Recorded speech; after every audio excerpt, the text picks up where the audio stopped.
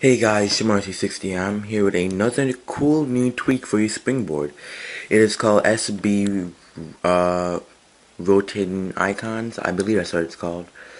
SB Rotating Icons.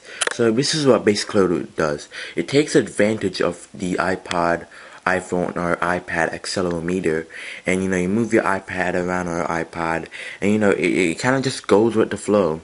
As you can see, I'm turning my iPad like this. I think that's pretty nice. It's not bad.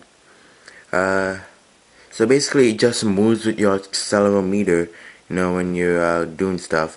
Now, what I find that it does not work with barrel. So if you have barrel installed, it's probably a good idea to disable it or something. But yeah, you turn your device whatever way you want. Just like when you're playing a game, you gotta turn it, steer it.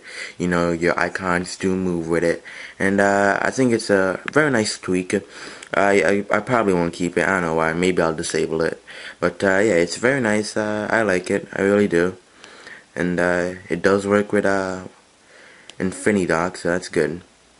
But once again, it doesn't work with Barrel because if you try to scroll apps, it will stop right there, and you'll have to go back to settings, disable it. Sorry about that. Disable it, then enable it again. But yeah, oh, sorry, it's called SBFloatingIcons. There you go, SBFloatingIcons. You can get that from the iHacks repo. That's iHacks.repo.com.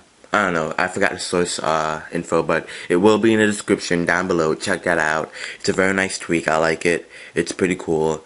And this is Shimar360 here. Hit the subscribe button up top to see when jailbreaking videos are released, new tweaks, new themes, etc. Thanks for watching. You guys rock.